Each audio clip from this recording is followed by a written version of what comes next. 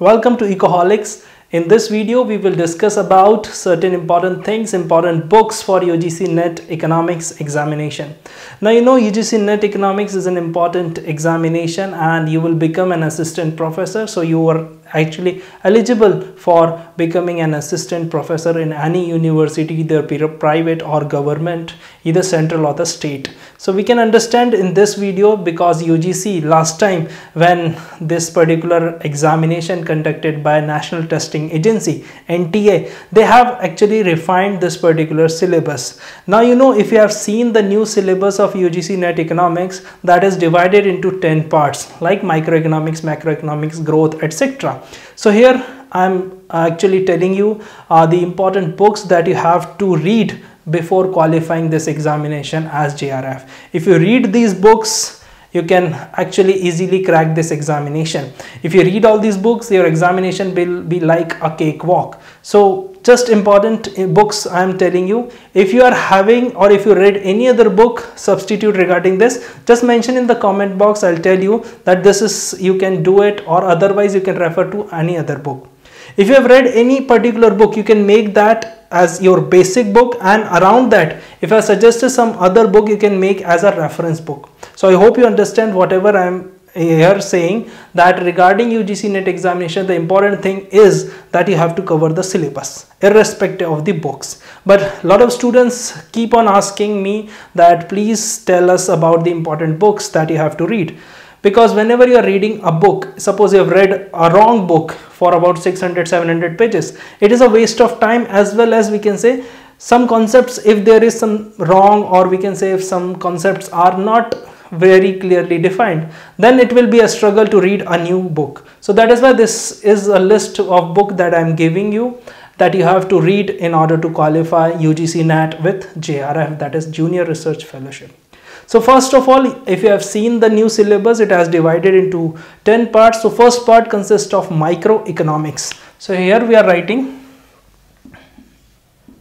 that microeconomics. For microeconomics, the best book is H.L. Ahuja. So the advanced microeconomics, H.L. Ahuja is very important. The second book regarding for macroeconomics is generally I prefer Richard Freund. Although this book doesn't suffice all the concept, but whatever the concept given in this book, these are crystal clear. In order to substantiate, we can say you can refer H.L. Ahuja as well for macroeconomics. So H.L. Ahuja will give you vastness in this examination, and Richard Freund will give clarity about the concept. So you can refer any of these books, but for the concept, if you are having this Richard Freund, then you can refer. And for coverage, because wide syllabus, and in order to give a coverage, you can refer H.L. Ahuja macroeconomics. The third syllabus, that subdivision of the economics syllabus, they have given about mathematical economics. So for mathematical economics, if you are not from mathematical background, you have to read 12th as well as 11th class NCERT for a basics. If you are not able to understand that NCERT, you can just message us, because we are also having the course of mathematical economics on our mobile app. So you can join that particular course if you are not able to understand anything. Otherwise, if you read 11th and 12th class NCERT, that will suffice your preparation for the basics. And for that, there's another book known as Mathematical Economics by Chiang. And that is a good book. You can refer that particular book for your conceptual clarity in the examination. The fourth division is statistics and econometrics. Now for statistics and econometrics, you have to refer two separate books. For statistics, you have to refer S.P. Gupta. Although this book is quite bulky, but what you have to do, you have to actually pick out the topics which are mentioned in the syllabus. So no need to read whole book, but this book gives you vast coverage of all the topics. For econometrics, the best book is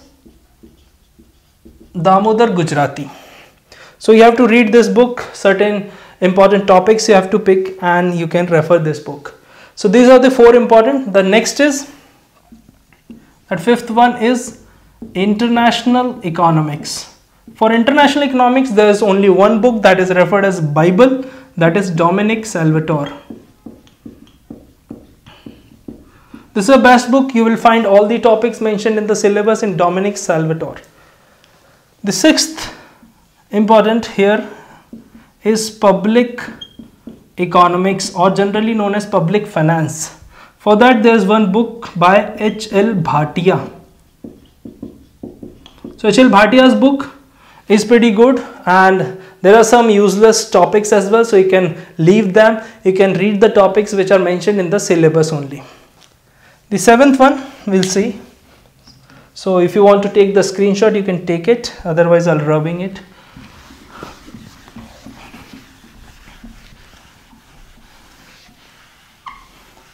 So for the 7th one, that is money and banking. Now for money and banking, the best book is S.B. Gupta.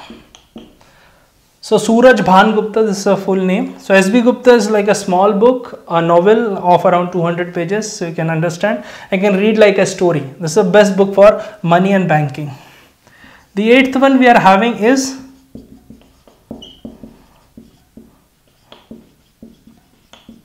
environmental economics. Now for environmental economics, there's one book called Charles Colstad. This is the name of the book, so you can refer that book for a few topics, and you'll find these topics pretty easily in this book, and after reading this book, you'll make certain kind of understanding regarding the subject of environmental economics. Now in environmental economics, there's another in the same module, that is known as the demography.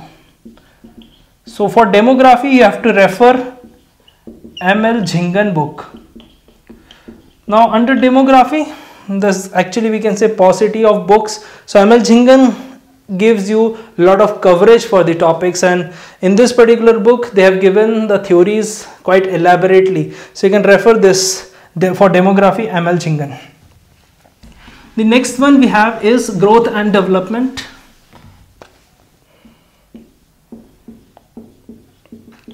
So growth and development. For this, there's one book known as A.P. Thrillwall, and this is the best book for growth and development. You will find a lot of concepts, a lot of theories in this. And if you are not able to buy this, the R.K. Lekhi will give you better coverage. So people are asking which one is good. So I prefer for UGC NET especially, the Lekhi is a good book because it will give you vast coverage of all the theories, because in UGC NET they ask about your horizontal knowledge, not the vertical knowledge. It means they will ask about coverage, not about depth of the topic much in comparison to the horizontal. The last is the 10th one, that is Indian economy. And for Indian economy, Mishra and Puri is the best book because it will give you a vast coverage for this examination. So I hope you understand all the books concepts regarding this. You no need to read books cover by cover. What you have to do, put the syllabus and match the topic and read only these topics.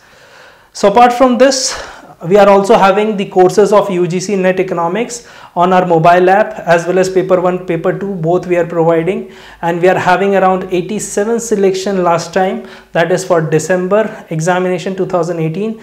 We got 87 selection, and among these 87 selection, 15 were JRF. So if you want to enroll for UGC NET Economics, you can visit our website ecoholics.in, or either you can contact me directly on my WhatsApp number given in the description of this video. So I hope you enjoyed this lecture. These books are very important that you have to read. If you read any other book, you can mention in the comment box that these books I have read, what I have to do and what we'll suggest you. Apart from this, if you like the initiative of Ecoholics, please give a big thumbs up to this video, and please like, share and subscribe Ecoholics. Like, share this video as well with your colleagues, with your friends, etc. So I hope you understand. Thank you so much. See you soon.